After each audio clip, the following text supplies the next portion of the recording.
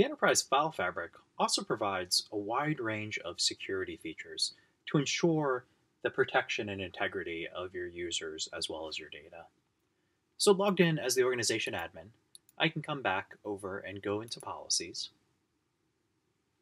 And let's take a look at the security section of the environment.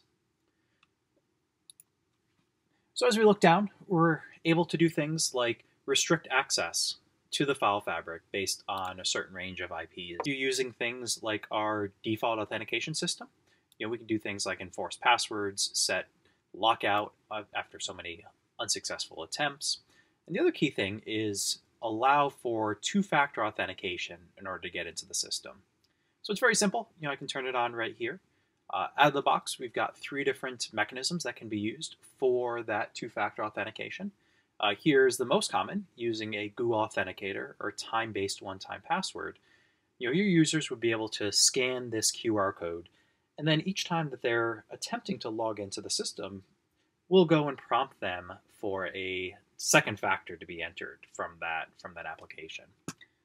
Or we can do a predefined passphrase, or even potentially an email, where again, a user would receive an email with a code they have to enter each time that they attempted to log in. The second part of security is encryption. So the Enterprise File Fabric supports both encryption in transit as well as encryption at rest. So this demo environment right now is running over HTTPS. So all of the data that's flowing back and forth, both from this web interface as well as through the desktop and mobile tools, which also go over HTTPS, is all encrypted by default.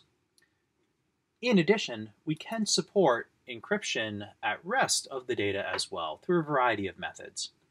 The first being native transparent encryption, right? So if you have storage devices like a NAS device that potentially has things like self-encrypting drives, or if you're using object storage with the ability to do bucket level encryption or things like SSEC, we can fully support that. So that would allow the data being encrypted automatically on the backend system, regardless of whether or not we turn this feature on or off from our side.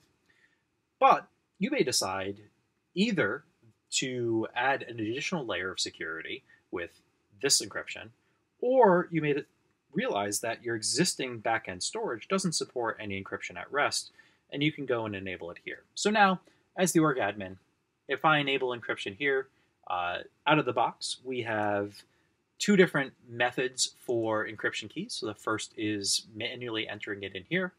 We also support external KMS, with HashiCorp Vault being the KMS that we currently support.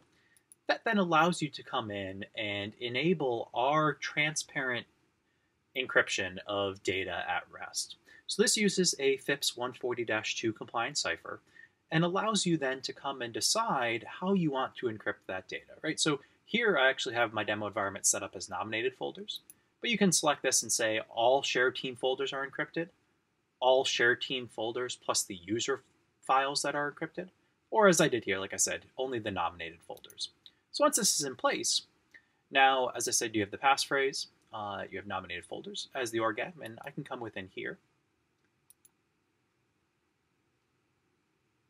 and go to my file manager, and then have a new folder that we want to be encrypted. So let's go and create a new folder here under NAS. Let's call it our secure folder. We'll make it a share team folder to share out to my organization like we showed before. But now I'm going to go up, and if I right-click on that folder, we now have the option to say nominate for encryption. And there you see. Now there's a key that shows that the data is encrypted. So all the data that we read and write into this folder would be stored on that NAS natively in a AES-256 bit encrypted format. So that allows you that if that data were to get leaked on the back end or somebody has access directly to that NAS, they would not be able to read that data. Only when viewing it through the Enterprise File Fabric would that transparently be encrypted and decrypted as they read and write that data. And the last thing I'll show quickly from an encryption standpoint is we do also allow you, if you did need to unencrypt that data out of band of the file fabric, we have decryption tools here, both for Mac, Windows, and Linux, where you would download that tool, You would take the encryption passphrase as well as the decryption key, and those encrypted files, and it will decrypt those for you automatically. So both with two-factor authentication, with IP restrictions, as well as encryption both in transit and at rest, the enterprise file fabric allows you to be safe and secure in both your users that access the data, as well as the data